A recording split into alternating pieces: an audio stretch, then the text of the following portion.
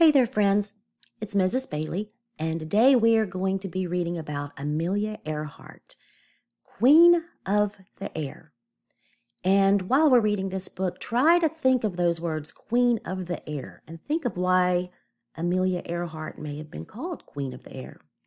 And as always, please try to follow along. I'll put my cursor down every now and then, so in case you're lost, you can catch right back up. So let's get started. Amelia Mary Earhart was an American pilot and writer. In fact, she was considered a pioneer in the world of aviation. She was the first female pilot to do many amazing things.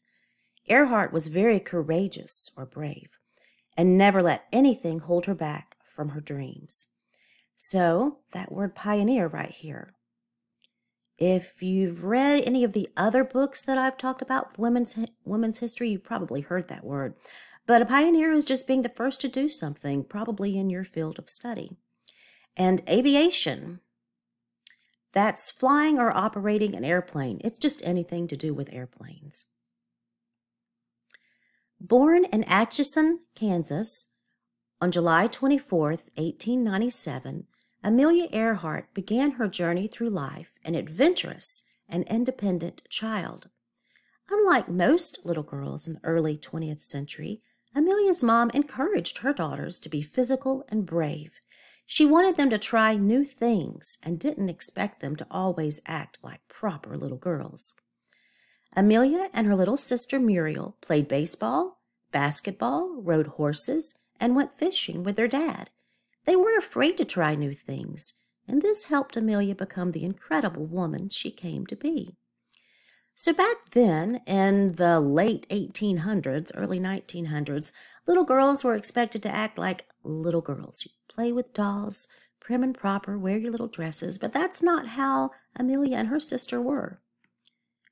They did whatever they wanted to do, and their mom encouraged them to do that. They knew, actually I read where her mom knew that it would keep them healthy, being physical like that. As a child, Amelia's family moved around often. After graduating high school in Chicago, Amelia went to college in Pennsylvania. During this time, she had the chance to vacation in Canada, where her sister lived. Now, Canada is north of the United States. It's the country right above the United States. While there, she started caring for hurt soldiers in World War I. She decided that this was what she wanted to do, so she dropped out of college and joined the Red Cross, where she continued taking care of soldiers. And if you were with me when we read about Clara Barton, you'll find out that Clara Barton was the woman who started the American Red Cross.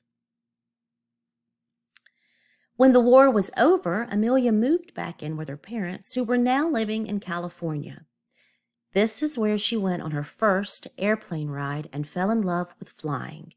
She began taking lessons from Nita Snook, one of the world's first female pilots. Amelia realized this was what she wanted to do with her life, so she started saving up money to buy her first plane. And in order to look more like a pilot, she bought a leather jacket and cut her hair short like other female pilots. I also read where it only took her about 6 months to a year to save up money to buy an airplane, which is pretty great.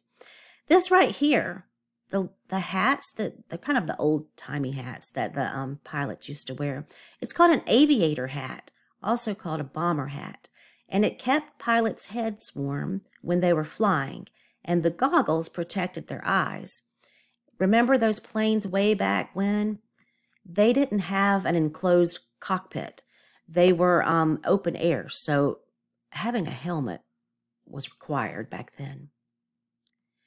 Within a couple of years, Amelia had earned her pilot's license and continued flying as a hobby. Shortly afterwards, she moved to Massachusetts and began working as a social worker.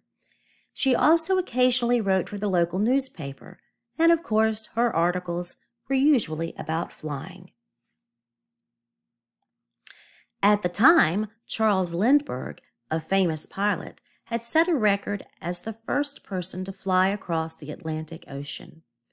People were wanting a woman to do the same thing, so promoters asked Amelia if she would like to be the first. Although she wouldn't be the pilot, She liked the idea of being the first woman to cross the Atlantic, so she agreed. Okay. So, on June 17, 1928, Amelia Earhart, along with pilots Wilmer Stultz and Lewis Gordon, departed from Newfoundland, Canada, headed across the Atlantic Ocean. So, somewhere up around here is Newfoundland, Canada. And this right here is the United States, and this country up here is Canada. So she's on the easternmost part of Canada, and they're going across the Atlantic Ocean. This right here is the Atlantic Ocean, folks. Going all the way over here to, what did it say? Hasn't said it yet. Going all the way over here to Wales. We'll find that out next. Okay. On June 18th, they touched down in Wales, a country next to England. Amelia wrote about her journey in a book called 20 Hours, 40 Minutes, and with her husband, George Putnam, she toured across the United States promoting her book and speaking to women about flying. This brought her a lot of attention, and newspaper reporters began calling her Queen of the Air, a perfect name for Amelia. Think about why that might be a perfect name. And her husband was a publicist, actually. So he was somebody who promoted somebody or promoted a thing. In this case, he was promoting his wife, Amelia. In other words, he was getting her out there in the public, letting her be known. In 1929, Amelia helped start an organization of female pilots called the 99s, of which she was the first president. Their name comes from the original 99 members. After flying across the Atlantic as a passenger, Amelia decided she wanted to be the first female pilot to fly across the Atlantic Ocean by herself, and in May of 1932, she did exactly that. Leaving Newfoundland, Canada on May 20th, she landed 15 hours later in a farmer's field in Northern Ireland. Her destination was Paris, France, but due to technical difficulties, her trip was cut short. After her trip, she wrote another book about her life and interest in flying. It was called The Fun of It, published in 1932. So I bet that farmer in Ireland was pretty surprised when he saw a plane land in his field, don't you think? After writing her book and her trip across the Atlantic, Amelia continued making history with her flights. She was the first person to fly solo, or alone, from Hawaii to California, then again from California to Mexico City. But what she really wanted to do was to be the first woman to fly around the world. This had been done before, but never by a woman. Amelia set this as her goal and started planning her trip. She chose her navigator, Charles Noonan, and on May 20th, 1937, the two departed from Oakland, California. So over here, when it says she was the first person to fly solo alone from Hawaii to California, I looked that up. That flight is actually longer than the flight across the Atlantic Ocean that she took with the other two pilots, or that she did alone. Let me see. I think I wrote it down. Yeah, from Hawaii to California, it was 2,472 miles, so 2,472 miles. And the trip from Newfoundland to Ireland was only about 2,000 miles. So even though it was still the United States, that flight was actually longer, and she was the first person to do that. Down here, when she decides that she is going to fly around the world, it says she chose her navigator. Do you know what a navigator is? A navigator is someone who gives directions. He's the one who is going to tell her where to go. And they use instruments, maps, and sometimes even the stars. They flew south to South America, then east to Africa, then continued to Asia. On the last leg of their journey, they left Papua New Guinea, headed toward Howland Island, but they never arrived. They were 22,000 miles into their 29,000-mile trip. They are believed to have crashed 100 miles from their destination. So this map down here says Amelia Earhart's final flight. She started off right here in Oakland, California, flew all the way down to South America, and then it said she flew east into Africa, and then into Asia, down here to Papua New Guinea, right about here. Papua New Guinea is kind of near Australia. And where these little dotted lines come into play, that's where they never hear from her or her navigator again.